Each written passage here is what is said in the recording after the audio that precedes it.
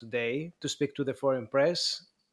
We were having a lot of questions for you because, to be honest, it's a surprising candidacy, first of all. And I know that you get a lot of attention from the media. And it's also a great honor for us to have you here, given the fact that you are so busy in terms of a series of interviews and a media presence, which is very, very strong and powerful. But I have some questions for you, and I hope that we will resolve during the interview. I would like to thank you again on behalf of our audience for being here. Most of the people, and particularly the journalists who cover the UN, are knowing you, knowing your resume, that you are raised and born in India, that you are the daughter of refugees, you lived in Saudi Arabia, you have been an auditor at the UN, so you have experience working in the UN. And I would like also to explore things that we don't know about you. So if you are ready, we can start. Yes. So I think I'll just probably start by saying I am so honored and humbled to be here with you. I think I'll probably start with a story that I haven't shared on camera before. My respect for the profession of journalism, the trade it is. I came to the U.S. after Trump was elected. So, the America that I've seen is that Trump's America. And over the last 4 years, we've heard so much fake news, fake news, fake news, and I had never experienced any interactions with journalism. So when I announced my candidacy, I've been exposed to a lot of journalists. I have acquired an immense amount of respect for journalists, to be honest with you, because they are the messenger of truth, messenger of different voices to the world. And I've also seen that how they have actually audited me.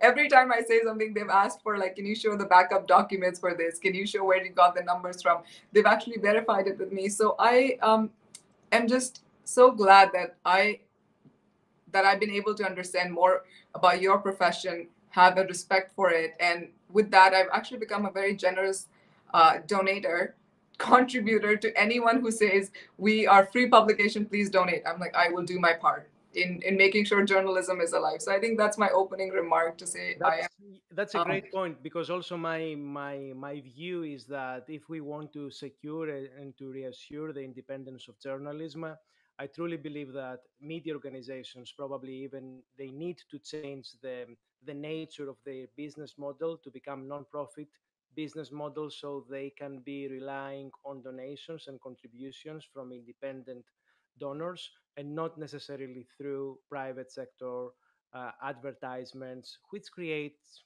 to some extent some sort of engagement with specific branded content. And I would like to ask you, how do you experience all of this? Since you announced your candidacy, how do you experience this adventure of being on media, interacting with journalists, being on TV talk shows, giving interviews? I assume that was something completely new to you, given your career background, which is, I would say, more potentially internal, inner, if I'm right. Yeah, absolutely. You're right. My profession never required me to be in front of media. I never even had a social media account on any platform: Facebook, LinkedIn, Twitter, Instagram. So for me, all this was new for the purpose of the candidacy. And it has been a very fruitful experience where I enjoy having conversations with journalists, hearing their experiences, sharing about the UN. And I think one thing that I've really enjoyed sharing with journalists and the world is that there are two UNs that a lot of people didn't know about. We only know UN from the decision-making point of view: Security Council, General Assembly, and Economic and Social Commission. But there's a whole UN underneath that is made up of 100 entities, almost more than $50 billion in budget, and headed by the Secretary General. So I think it's interesting that there is an appetite to have conversations about that UN, to learn and to move together towards a UN that serves the world after COVID. So it's a Do you think that the body of the UN, even the executives, the leaders on behalf of the different countries, the staff, do you think that the whole body is ready at this moment to get into a conversation about deep reforms, more transparency, more accountability, more effectiveness? So the decision-making bodies have been trying to have conversations around reforms and transparency for almost 7 decades now. The current Secretary General is the ninth Secretary General, and we've had 8 reforms of the UN. So there have been constant discussions and requests by member states to reform to make it more transparent. The challenge is that we haven't achieved any of the results of those reforms. And that is what I think this time member states are very keen to ensure, that after COVID, we don't go back to old ways of doing things. COVID has exposed us to inequalities that we knew existed, but the disparity is more significant, even in developed countries, than we knew. So countries are absolutely on board that we need a UN that works. And something else that I'm sure member states have also reflected is that UN is not even able to meet their needs. Forget meeting people's needs, which we know they're not. Even member states' needs are not being met. COVAX, which is a program that's supposed to provide vaccines to everyone, to the countries that are part of it, 143. According to current estimates, the COVAX vaccine will get in most countries by 2024. That is not a service that even member states want. 4 of the member states have gotten out of it and signed their own deals. So there is a huge demand for a UN that functions all parts of society, member states, the general public, and civil society as well, private sector as well. Let's go back to how we started this conversation about your decision to announce your candidacy. What were the first reactions you received from the members of your family, from your social circle, your friends, when they learned and they heard about your decision?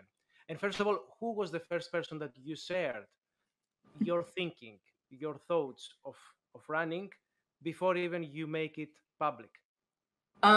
So I think the first person I shared was my mother in January 2019. So the reforms concluded in December 2018. I was on it for 2 years, and I was so heartbroken that they ended up being a reshuffle like the previous reforms. So my mother was one of the first persons I told that I really want to change the system and run for Secretary General.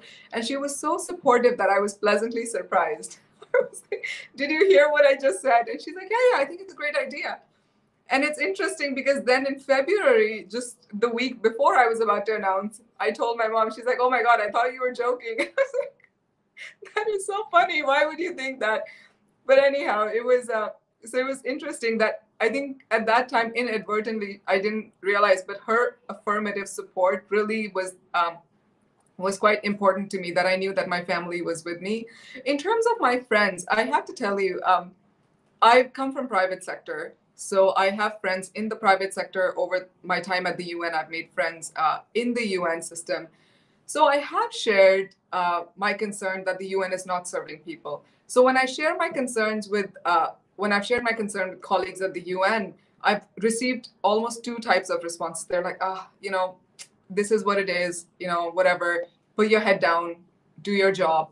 Or I've received like, the system is not for you, you're so unhappy, you must leave. So I've kind of received these options, but there's no shock in what I have to say that the system is not working. They completely know.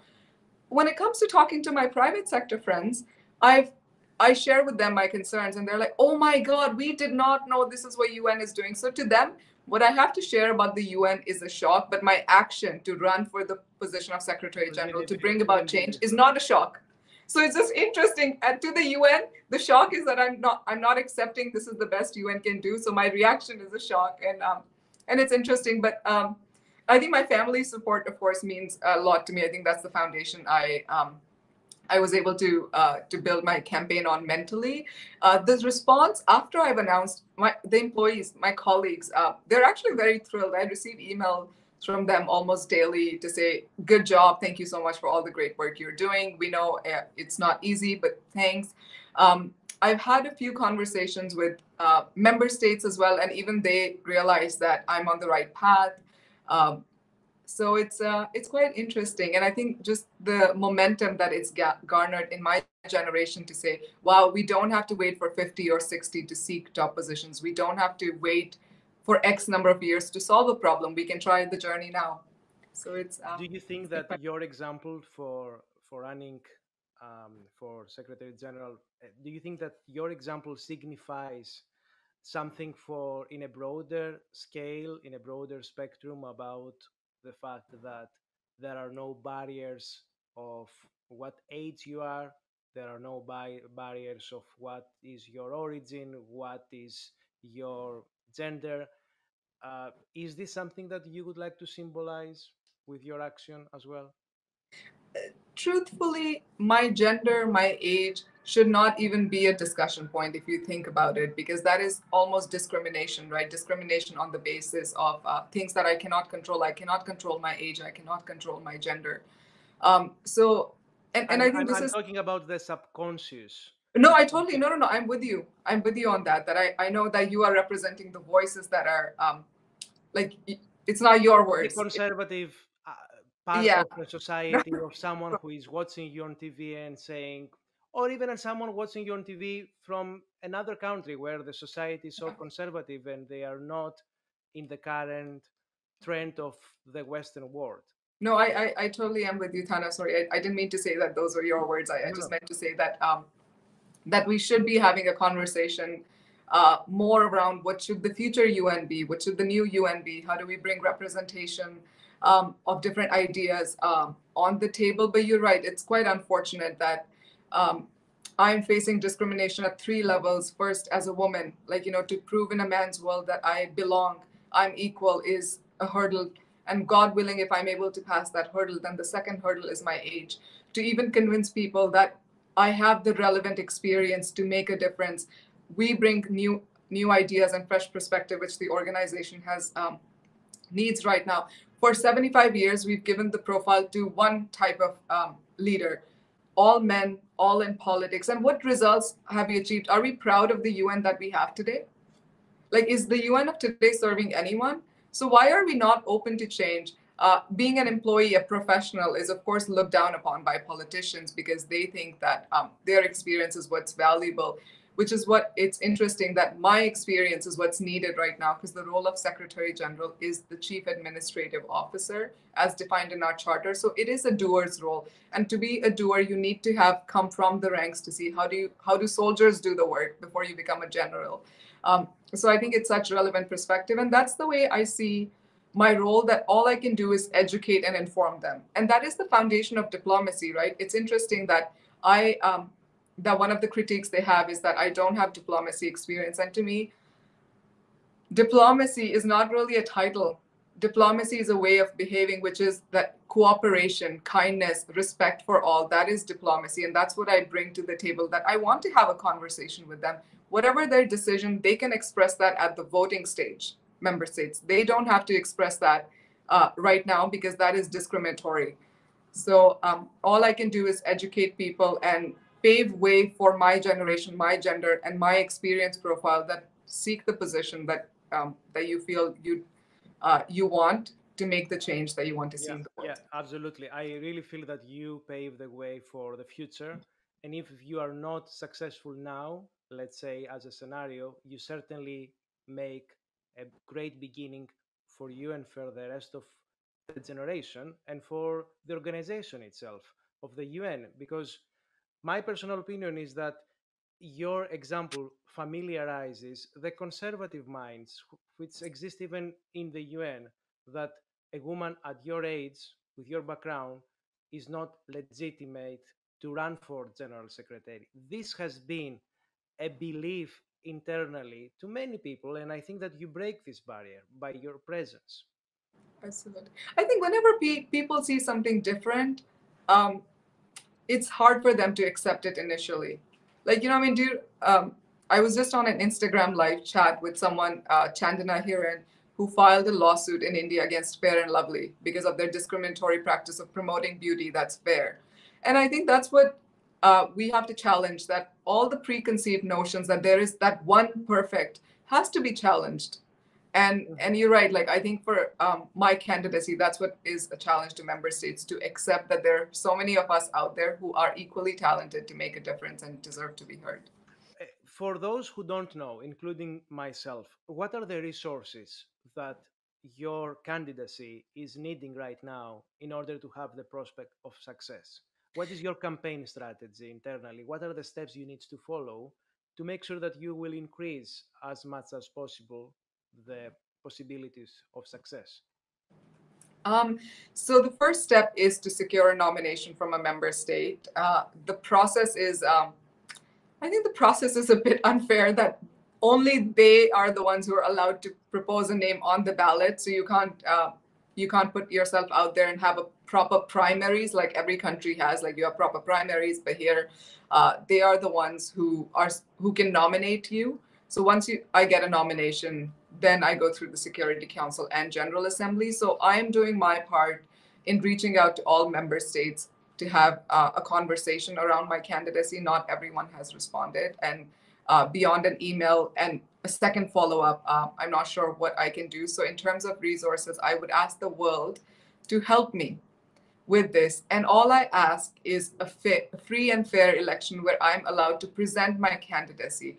No matter the outcome of the candidacy, of course, is in the hands of member states. They can express their decision at the voting stage, but the nomination should be open, and my voice should be given a seat at the table to present my candidacy. And it would only make UN better to evaluate someone on where they have, like, on what this current Secretary General has achieved, what my vision is, and where we should go after 75 years.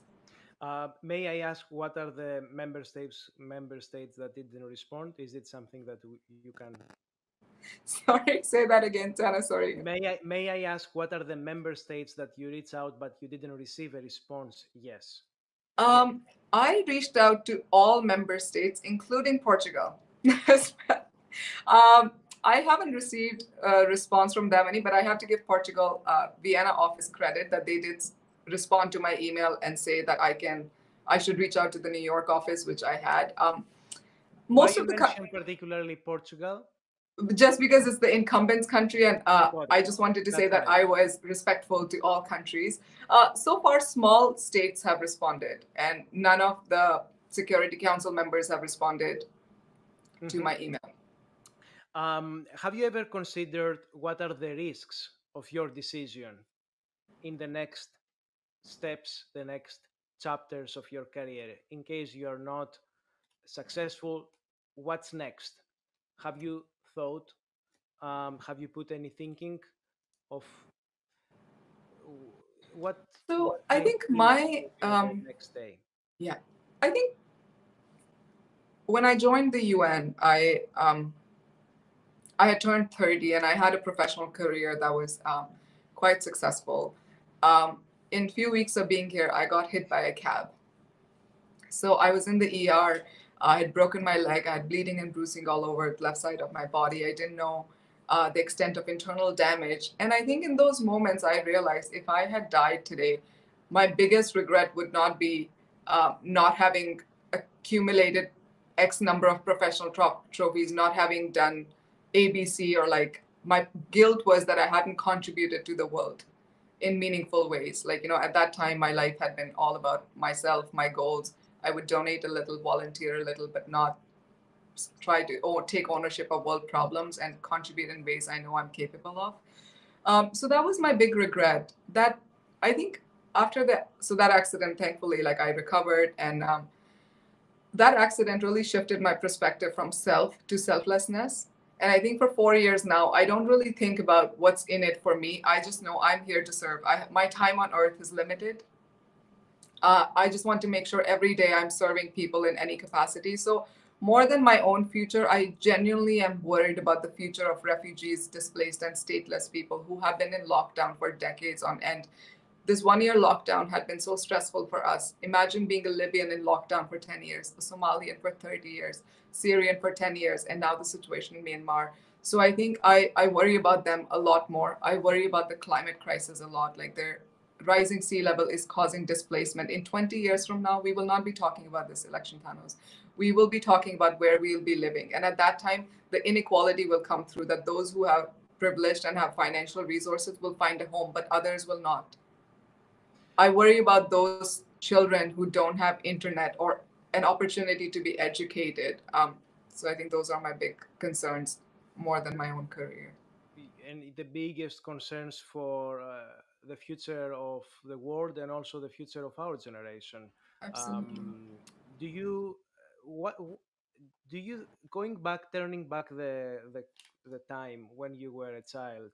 Um, Tell us a little bit more about what built your personality, what developed your personality, what are the um, what you received from your environment, in your family, in your school, that affected your character today. What are those elements that you would distinguish from the childhood that you had? I think my personality is definitely very influenced by my childhood, and I had a very happy and loving childhood. Um, so I was born into a family of refugees. My grandparents were refugees. They couldn't complete their education. So their goal was to educate um, their children. So my parents are physicians. So I was born with a lot of love around me. I was the first girl on my mother's side, on my maternal grandmother. So I was super pampered. My nickname is Guriya, which means doll in Hindi. And back in my generation's time, we all had nicknames. And I think a lot of my family cousins might not even, I mean, I'm sure they know my first name, but I'm always known as Guriya. So it was a very happy childhood. We would go visit my grandma every weekend. My dad's mother, like my paternal grandmother, twice a month. So it was. So I think I had a very fun childhood. When we moved to Saudi, it was a lot of fun too. I was homeschooled. My dad was my teacher. So I definitely spend a lot of quality time with him. And I think that's where I get my sense of confidence from, because I was in an environment where I was encouraged to be who I am. I was encouraged to ask questions. I was encouraged to make decisions for myself. And then going into boarding school, that was like, I mean, that was a totally different ball game. It's like, 9 suddenly becomes 18. You're doing everything for yourself. You have to manage your homework, your laundry, your pocket money too, and your meal time. If you oversleep, you probably won't get anything to eat. So that, I think, really shifted my I think that made me an adult way sooner. Like I think to my memories before 9, I have like such fun memories. After 9, I honestly can just think of like responsibilities. um What I made think your that's, family move from India to Saudi Arabia? yeah, sorry. What made your family to move from My a India? job opportunity.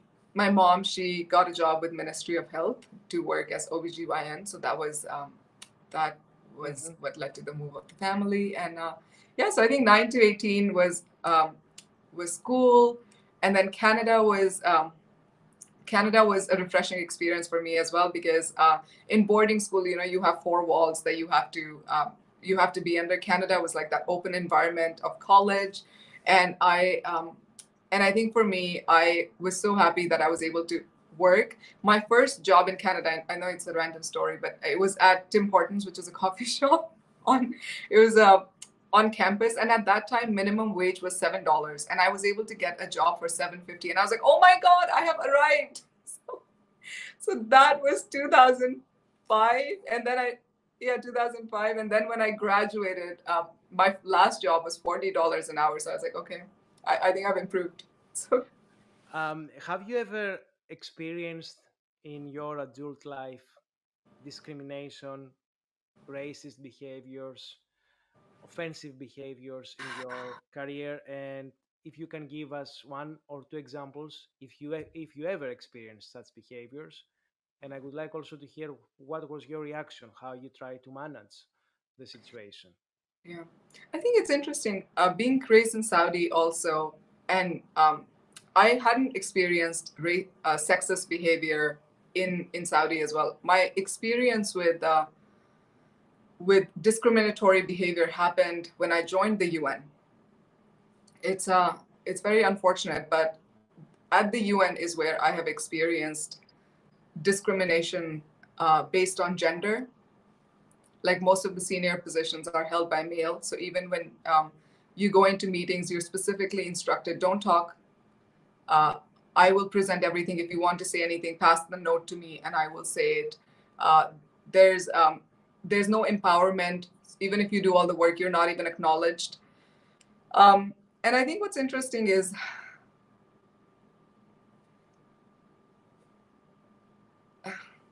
So at the UN, one of my bosses actually told someone that I should change my dressing sense because it's too nice and it's distracting for him.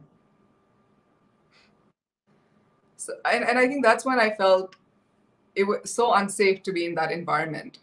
Like, to have to then face this person. And I remember calling HR and I said, I feel really scared now going to work, and what can I do? They said, well, you can talk to him.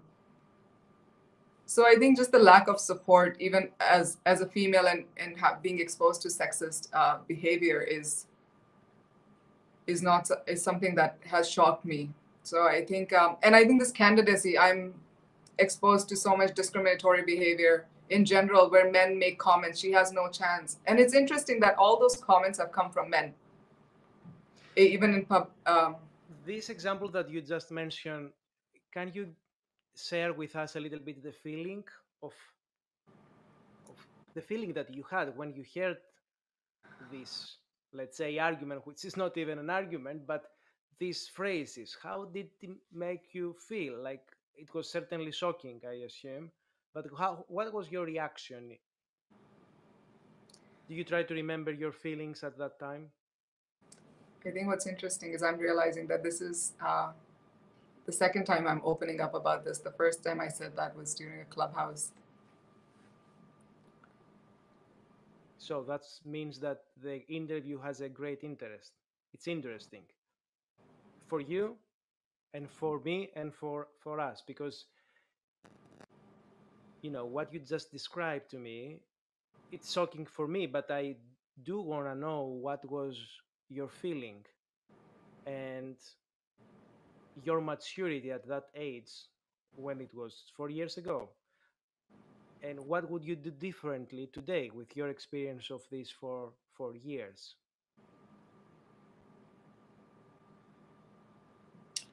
I think what's interesting about some interviews is that you can't expect the questions, and then it just I can just tell you how I felt. And I want to hear how you feel today about that, because certainly the feelings are different Yeah. as you evaluate more and more.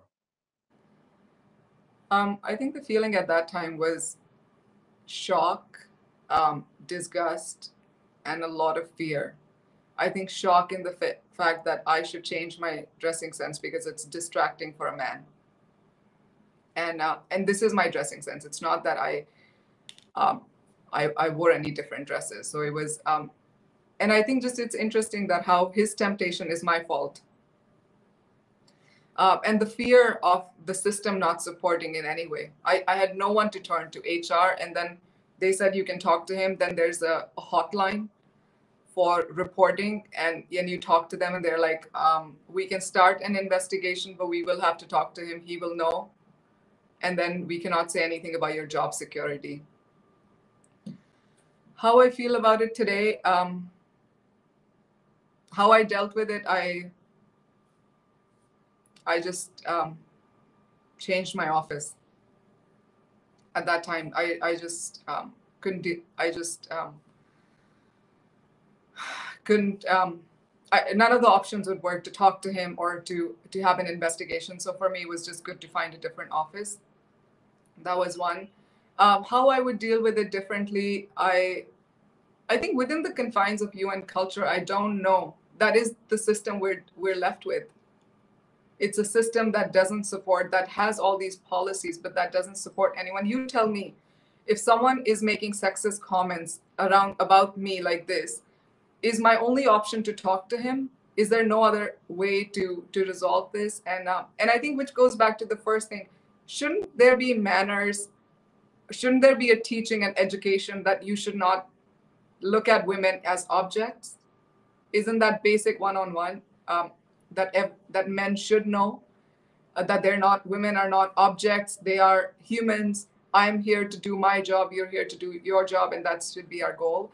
So Thanos, in terms of, I don't know what to do differently. Like I said, over the years, this is the second time I'm opening up about it, and I think I've always tried to keep it inside and just Do you move on. feel do you feel stronger today than what you were when you experienced this situation?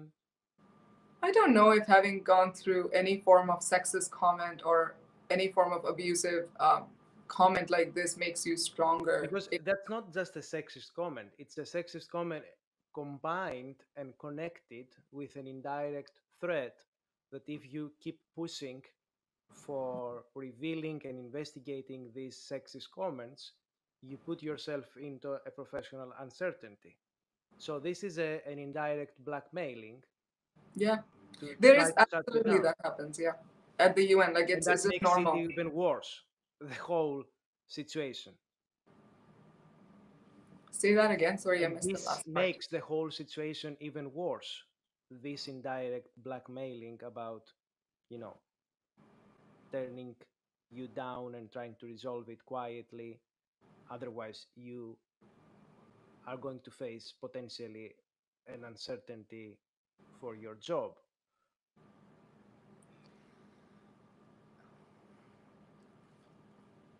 Did I think you share who were the first person you shared your experience? Was it your mother or any of your friends?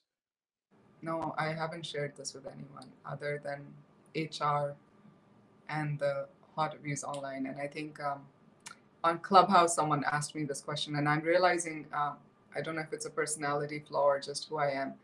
It's hard for me to lie. So when you asked this question, and you asked for an example, I gave in, but no. Would you be ready and I would say strong enough today from your experience that you've collected over the last 4 years to try to deal with the situation of what was happening 4 years ago? And if you would be elected at the end of the day, how would you manage these situations that are happening, and what would you do to put an end internally at the UN in terms of the policy changes that are needed and the cultural changes potentially? I think the first cultural change we need is respect for women as equal and not as objects. And that, I think, through my candidacy, I hope I'm able to shatter that thought in men's head that we are equal and we deserve a seat. So I think that's first thing. And in terms of the policy decisions, I think we really do need to establish a policy where if a comment like this has been made, we cannot resolve to an investigation where that person will be contacted or a conversation with that person. We need another mechanism to hold them accountable to their words. I know in the private sector and in Hollywood when the Me Too happened, uh, like news outlets and stuff, they did cancel contracts with those who engaged in such behavior. And we need to do that to our leadership as well. We don't hold them accountable. There are complaints against sexual abuse against leadership of the UN, and we reward them by promoting them instead of terminating. So I think these are conversations that And we, let me say that the US, the way that the system in the US, like for example in the media organizations, when they notice these behaviors, they can cancel contracts and take bold actions. The US set the standards, the high standards, because that's not the case in many countries around the world, including my country, Greece. Assume other countries that there is no action to deal with these cases. so your question is that in UN there's no action? My question, no, it's just A comment. something that I've been noticing. But yeah, thank you for sharing this experience with us. It gives us a little bit of of what you've experienced through your life and your career and your experience at the UN. um my my understanding is that you are passionate about what you're doing right now, about running for your candidacy, and I would like to know if this process of your candidacy, do you expect that afterwards will change you as a personality to some extent? How does this process that you've been going through right now, and it is your decision to run and you support it and you are having a full passion for that, how this experience is changing Arora in the process? And what do you think that you will be as a person once, either you are successful or you're not successful, once this process is over? I think in terms of how it's changing me is when I was preparing for my candidacy in 2019 and 2020, when I decided I wanted to run, I invested all the time in learning about the UN, like finishing up Columbia grad school, speaking to people who wrote great books around late 40s, early 50s about the UN Charter, understanding what the intent of the Charter was when they called the Secretary-General position Chief Administrative Officer. And I thought that would be the kind of conversations we would have when I announced my candidacy. What should be the future of the UN? Why do we have 100 entities? Why do we have so many duplicated mandates? And the conversations that are mostly I'm hearing are, why me? Like, why my gender? Why my age? Why my experience? So it's I think one thing that I didn't expect was the level of discrimination that exists in seeking a position. Like, we should be discussing about the UN that hasn't served anyone, that has no results to be proud of. And let's talk about changing it. Let's talk about reforming it. Let's talk about making a new UN. But no, the conversations are, why do we need why is a 34-year-old running? So I think I realized that in society, there is a lot of work done to eliminate discrimination against women and youth in international organizations and politics. And that's something that I'm very passionate about. And it's become a fuel for me going forward in my candidacy. Like, before announcing my candidacy, the fuel was the incident of seeing a child eat mud in Uganda. It was a devastating image. And then the response from a senior official to say mud is good for children, it has iron, like, that filled me with so much disgust for that person, to say, like, you are leader of the UN and this is the level of apathy you have against those we're supposed to serve. And that always kept me during my low moments. Now what keeps me during my low moments is the fact that if I don't stand up for my generation, people who are reaping the benefits of my generation will never give us a chance. So I think it's breaking those glass ceilings for my gender and my generation and professionals all over. Why is it that professionals cannot become leaders? Professionals are the ones that sustain every organization in the world. In private sector, professionals end up becoming CEOs. Why is that not in international organizations? Why is it that my experience is demeaned just because it's not a title of a head of state? What is your aspiration for doing next after this process? If you're not elected, if you're not successful on this challenge, what do you want to do next?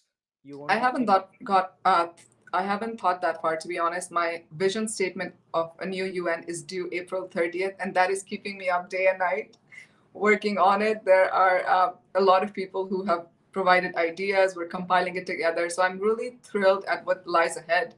A UN that can serve governments, people, NGOs, and private sector. A UN that can really make a difference in the world is, I think, what I'm excited and thrilled about.